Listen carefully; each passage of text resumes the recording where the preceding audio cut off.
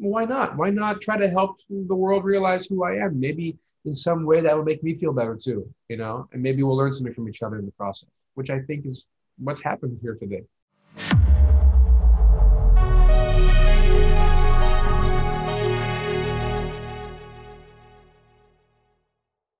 Hey guys, welcome to the final part of the Kris Van Damme interview, part 5. If you've been watching the other videos in the series, I kept mentioning there's going to be 4 parts, but there's an extra one, and we're going to go out with a bang. So really get to know Kris Van Damme a little better, get his unique insight and perspective into things.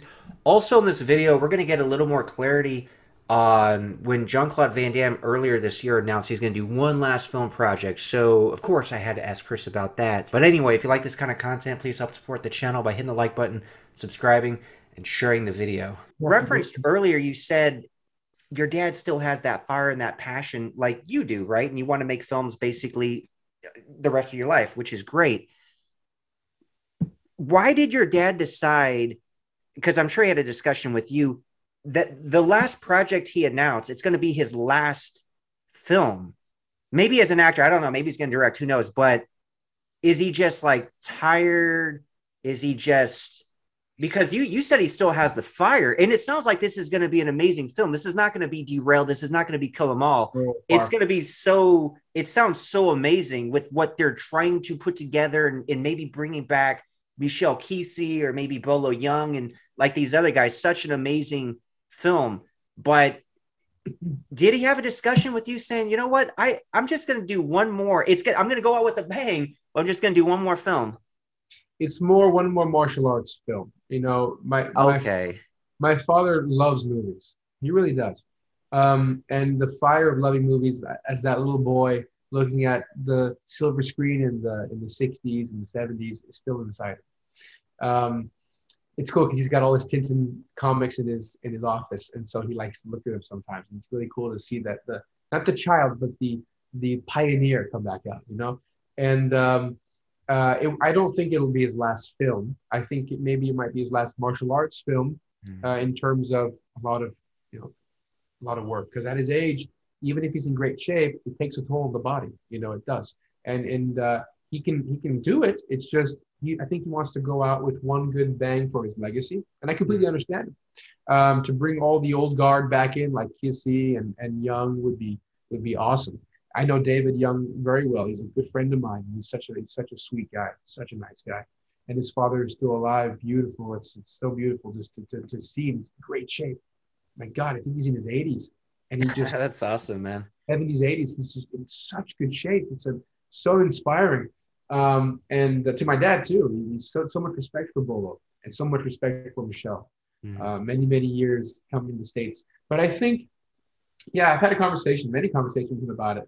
He would ask me sometimes, what do you think? I think I'm, tired of movies. I've been around the world. I'm like, Dad, I know you're tired of movies, but I know that deep down inside, you can't sit still and do nothing. I know you want to, enjoy your life, which you do, but I know you're always going to have that want to be on the set. I just know it. You're a good actor. You've become such a seasoned actor. You should really just once in a while do a selected movie. Just produce something, be a character you've never been. And that's something that my brother and I are big on. We always have a role reserved for him in our scripts as a compressed small guest role that has a huge impact in the movie, but it's a character that he's never played before. We can push his acting abilities beyond what he's done. So as an actor, I know he's kind of like with Ringo Lamb, he's opened this door to a whole new dimension of evolution of his craft, that he sees another platform he can jump to and say, boy, I could stay here, but I know I want to go there. Just jump, man. We got what it takes. And that's kind of, I think, what his psychology is. He's still going, and I think he'll still do it until he's 80 plus, maybe even in his 90s. Who knows? It's funny because I made a video discussing that topic, talking about like his last project and kind of giving my thoughts. And I came to the conclusion, I just don't think he's the kind of guy that would be content sitting on a beach, drinking margaritas the rest of his life. It's like he might want to do that for like a little while to relax, but he just seems like the guy that needs to work. Come on, how long do you think you can sit on your ass and watch the sunset? You're a hunter, Jack, admit it. You missed the game. Obviously not for money, but because he's passionate about the work. that's why I always kind of thought, like, you know, I think retirement is really like the worst thing and the last thing anybody should want. But I can understand it because most people hate their jobs and they only do it for the money. So in that aspect, of course you want to retire because you don't want to go to that dead end job or do some BS you don't want to do. But it's like you got to find something you're passionate about, and then you never want to retire because that gives your life purpose and meaning. Sure, absolutely. No, I agree with you. And I think that's what it is. You know, he's wanted to be an actor since he was very young, and he wanted to travel the world and see different kinds of animals and see different places of the world, like Tintin did when, you know, he grew up with those comics. And he wanted to live that adventure, and he did. And I think he feels like he's done a full circle. And he knows there's more, but the body's fatigued, the mind and the soul are willing. You know, it's been through a lot physically. It's been through a lot. I was all bruised because I want real contact. But when you have real contact, you can see the face, not vibrating. But I just know that he can't sit around like you're saying. He can't. It's not in his. And it's cool that you say that because it shows in when he speaks and when he acts. It shows, and that's, I think, the very reflection of the answer to the question you're asking. It shows in the way he speaks, his interviews, or even his acting abilities and his kicking abilities and his fighting abilities still at his age. You know, it speaks miles, speaks generations. Yeah, I mean, he'll totally be like a Clint Eastwood guy. Just, Yeah. I mean, Clint Eastwood's probably, what, 90 My brother now? and I always push for it. We're always like, come on, Dad, you can do this role. Like, imagine you playing this type of character. Yeah, that's cool. You think so? Yeah, you could, Dad. We're telling you could. Let us direct you. You know? Like, yeah, it's a cool idea. It's a cool idea. It's, you know, and just to try to motivate him as much as possible, because he doesn't have an ego like he used to when he was younger, because he was at the top of his game. I think he's really realized what acting is to really get the top of your game, you know. Mm-hmm. And he's become very humble with his age and very observant with things and more internal, introspective than he was when he was in his 30s. Yeah, I mean, one last comment Sure. I'll make. I know you got to go, but it's just got to be so weird for someone like him or Mike Tyson or Michael Jordan or Conor McGregor, just anybody who is like at the, like you said, the top of their game, like the elite of the elite. It's just, how can that not go to your head and create an ego? I mean, you're making a ridiculous amount of money. You have all these fans and you're doing something that people just would love to do. Who wouldn't want to be a movie star or top basketball player or like the best fighter in the world? You know, it's just got to be such a weird experience because, again, you could count these people, like there's not that many people out there. There's a lot of basketball players, but how many Michael Jordans are there? You know, it's crazy. It's just got to be such a weird experience, man. It's for Michael Jordan, there's the court. For my dad and Bruce Lee, guys like Lee, there's the dojo, and that's it. No matter how much money you make, no matter where you've been, how many girls you've been with, all that stuff, car you own, what you drive, that's all great. It's fun, and we should live life and love it. But when it comes back down to what you do, there's just the dojo, the court, the field, whatever it is, whatever your craft is, the track. It's for Valentino Rossi, it's the track. Yeah, that makes sense, man. You take away the crowd, he's still having fun, man. You take away the cameras and the lighting, my dad's still practicing in the that you know, it's still there. And that's I think what keeps them driving forward. They maybe with success you kind of get, you don't lose it, but you kind of get, you know, like a kite, you get loosened a bit, but the cordon is always attached. And then you kind of come back down with age because things get weathered and you're more experienced. You know how to dodge the wind, the seagulls, all that stuff. And, you know, for lack of a better analogy, but that's, I think, what it comes down to. And then there are those people who aren't those 1 in 100 people, and they are always trying to get there, you know, and good for them. Like Scott Adkins, for example, he's become a good actor. He's very good, but he's not, in my opinion, like Sheldon had his opinion about me. I have my opinion about people like Scott, and I've done 4 movies with Scott, 3 movies. And he's easy to work with. He's a very nice guy, and he's a hard worker. But is this his craft? Perhaps. I don't know, something he's got inside his belly. But is he a Bruce Lee or a Van Damme or an Arnold? Personally, I don't think so. And it's not. Yeah, it's you not, know he's not, man. He's not. I give him all the credit in the world. He's yeah, another no, guy. he's a very nice guy. But, he's another guy your dad inspired, and he's sure done what he could do, you know, in the straight to video world, obviously. And you know, he's a great martial artist. But yeah, like you said, is he a Bruce Lee or a Van Damme? Of course not. And I've said that numerous times on my channel. I think you could do Under Siege. You could remake Under Siege with Scott Adkins, for example. Ooh. I mean, you could, but would it be any good? You know? Like, look, it seems like a nice guy. He's talented, but he's not Bruce Lee or Van Damme, you know. But you know what? Respect to him for getting out there and doing it, just like all of us, you know. Yeah, but yeah. Again, it's just an opinion, and it's better to at some time just say what you think and don't take it personally, and just get some clarity out there, like this podcast. I'm doing this podcast because I want people to know that it's not that different being the son of an action star than being the son of someone who goes to the military, or someone who works a night shift at a hospital, you know, sleeps all day. There are different versions of distant parenthood with children, different versions of these dilemmas or these situations that shape us. And some people suffer from it. Some people go down a hole like Sage, and it's sad what happened to him. He's such a nice guy, and so misunderstood and so sad, so sad.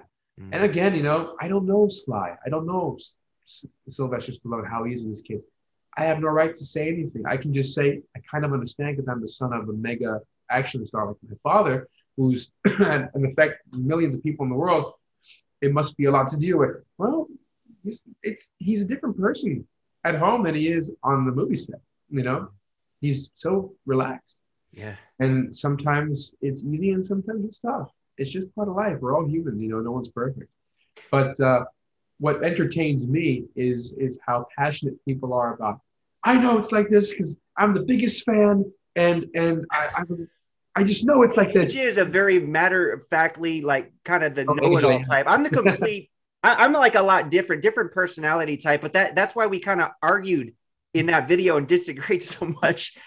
But how can the little kid make it himself? How can the little kid make it himself? No, not a little kid. They're adults. They're in their 30s. I'm not talking about now. I'm talking about them growing up into becoming a movie star. Yeah, see, I don't like if you're a child actor, he should have, you know, because he's like, this is what it was. It's like, dude, you're just speculating. You don't know that, you know. So it is, and it's fine because at the bottom of it all, the very foundation is there's a love for what my father brought to the industry. Like there's a love for what Bruce Lee brought to my father, who brought it to the industry, you know, and that's where AJ is coming from. But sometimes we have to look at the world from space and say, oh yeah, look, there's not one light, there's billions of lights.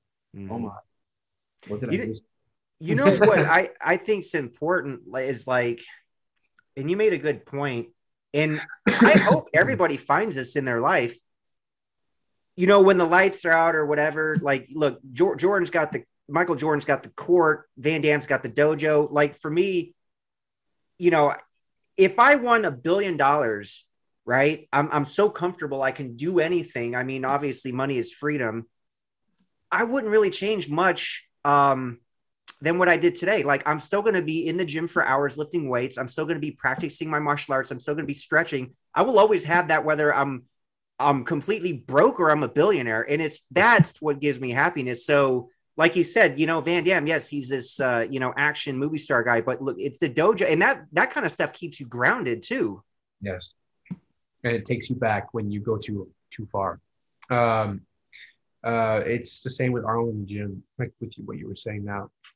You know, that's my grandpa told me, he said, Kris, no matter what happens in your life, whether you are successful in your craft in terms of people knowing, recognition, and wanting to see your films, whether it's a filmmaker or in front or behind camera, whatever it is, or you're not successful, either or, always take care of your body, always take care of your health, because you'll be sane, you'll be balanced, and you'll find inner peace. Trust me. At first, it will be hard because you'll be thinking about, you know, you're young, you're hungry, the world is your oyster, all that. But then as we get older, we start to realize through experience what really matters is this temple. And when we get hurt physically, and then it hurts our morale, and then it hurts our spirit, that domino effect really makes you either go, or, okay, how am I going to survive?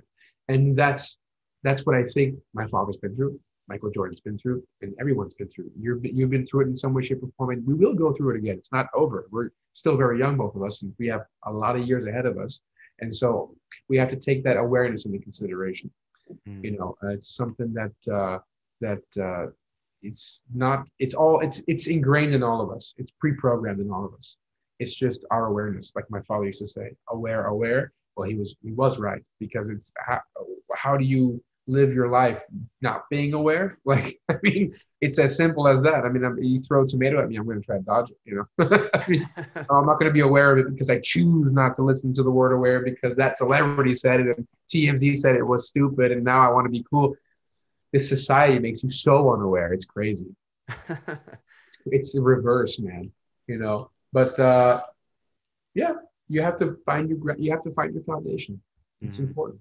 Foundation for what means something to you, you know, David. Like, you have your thing, and that must be respected by you first and people who get to know you. Absolutely. No? Well, great talk, man. Great talk, Kris. Thanks so much for all your time. My pleasure. Thank you so much. It's going to be really amazing to get this out there. Cool. And, Glad I could be the fact that you don't do many of these makes it even more special. Again, I'm you know, so happy and honored. Thank you, man. And thanks for being so cool about everything and so open-minded, because that's what makes these conversations easier for people like me and you know, that go through a daily struggle of reminding themselves that you know, you're not your father, you know, just because. Well, it's more like thank you for being so cool about it, because obviously some of the stuff said in that video, like if they were saying that about me, I'd be like, you know, it's like, dude, that's you, man. You know? Of course we get angry. Of course we get like triggered. But it's at that moment where you have to think about the greater context, going back to outer space again. Does this little thing matter, what this one guy said about me?